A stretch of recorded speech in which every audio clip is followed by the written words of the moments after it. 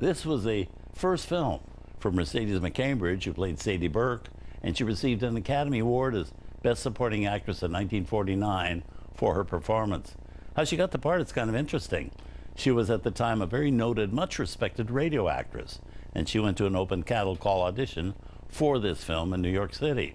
Well, she didn't like the way the actors who were auditioning were being treated, or the fact that nobody knew her name. Eventually, she was called into a room by two men who kept calling her Miss McComber, and when they kept mispronouncing her name, she told them off and stormed out of the room. But in the room at the time was Robert Rossen, who was going to produce and direct the film. Well, he stopped her. He told her that the energy and temperament she'd just shown were perfect for Sadie Burke, and she got the part. Up next, James Franciscus and Carl Malden in a fright film from Italy in 1971.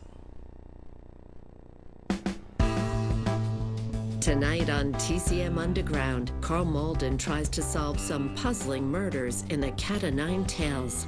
Then Victor Buono has anger management issues in The Strangler. And there are 2 million reasons why Esther Williams is easy to wed.